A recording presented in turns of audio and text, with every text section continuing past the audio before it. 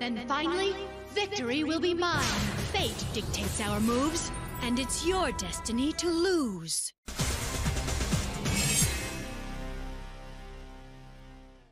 Victory will be mine.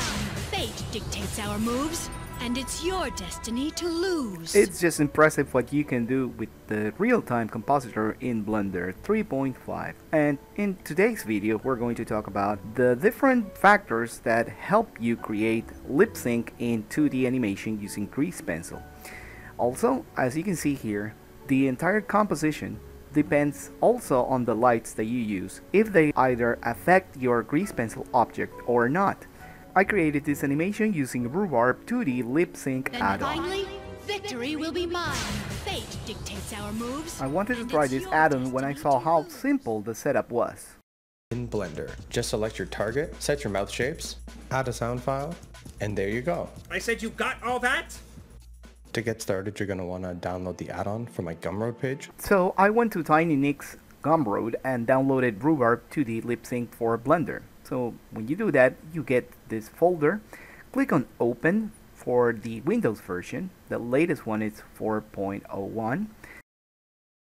Later in Blender, go to Preferences, Add-ons, Install, navigate to your directory where you unpacked the add-on, and then click on Install. Mark this checkbox and the add-on should install itself, and also the Rhubarb lip sync executable. In the case that this is not possible because you get some Windows error, whatever, you can go ahead and visit the Github page for the Rhubarb lip sync, download its package, and then unzip it on any folder location on your hard drive. In my case, I unpacked it on the E drive. I'm going to copy this path and then paste it on the add-ons Rhubarb exec path.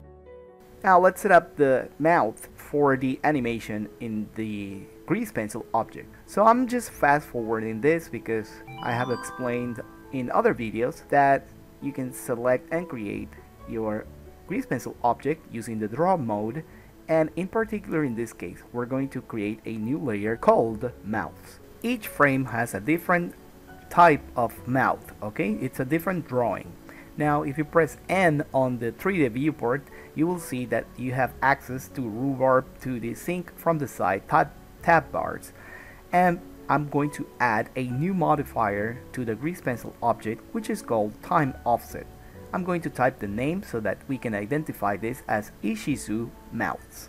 And from there, the mode we're going to choose is fixed frame.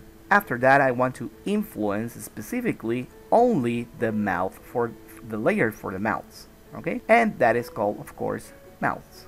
And you can see right here the correlation. Then in the Rhubarb 2D lip sync, we're going to select the mode to time offset, and it will automatically detect what the name of the modifier was, in our case Ishizu's mouths.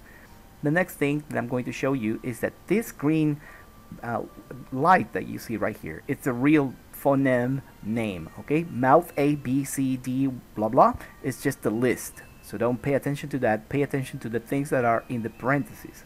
So right now I'm going to adjust each frame number to the corresponding mouth shape, okay? So that's what I'm doing here.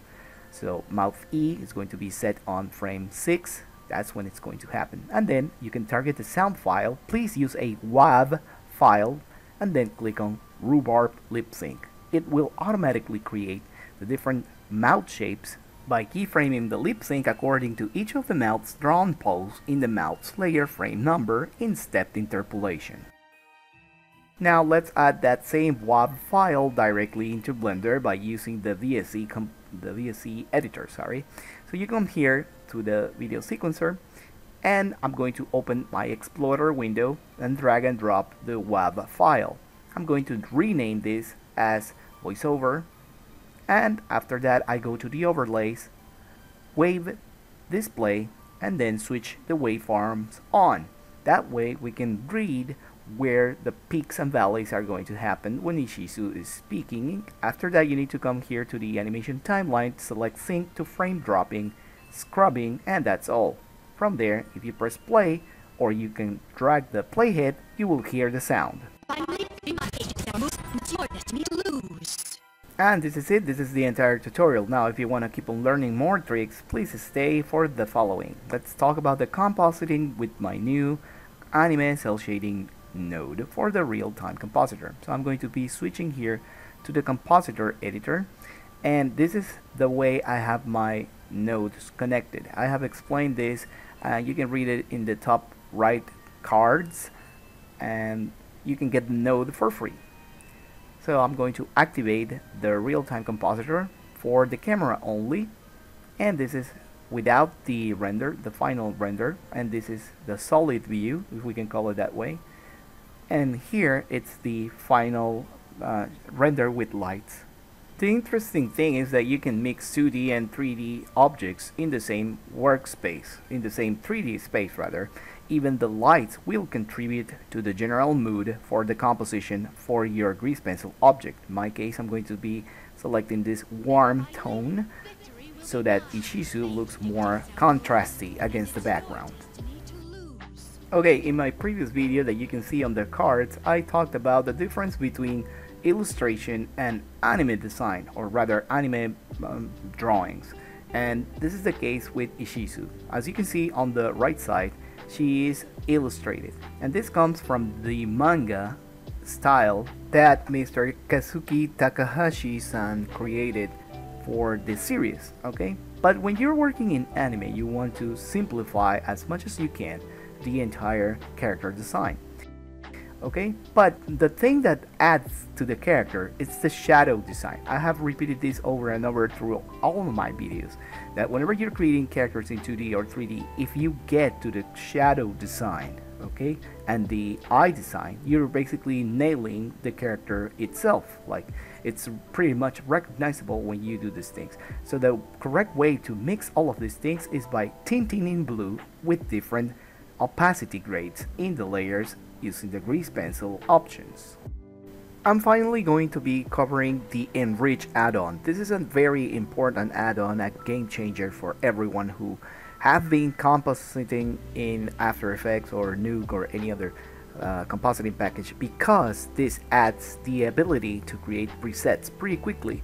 As much as you stack effects on any other application, even in Android phones or any app these days, you can select different presets for coloring your final render, and that is just fantastic, because with the real-time compositing options that we're going to get in Blender 3.5, the Enrich add-on is surely going to be part of our compositing toolset. And here I'm just selecting some effects to boost the color, the chromatic aberration, and also the saturation. Okay, so if you like this video, please don't forget to follow. Please subscribe if you are not following or subscribing to the channel. And let me ask you something. Have you tried Blender? Try Blender. Blender is powerful and beyond artistry compatible. Then finally, victory will be mine. Fate dictates our moves, and it's your destiny to lose.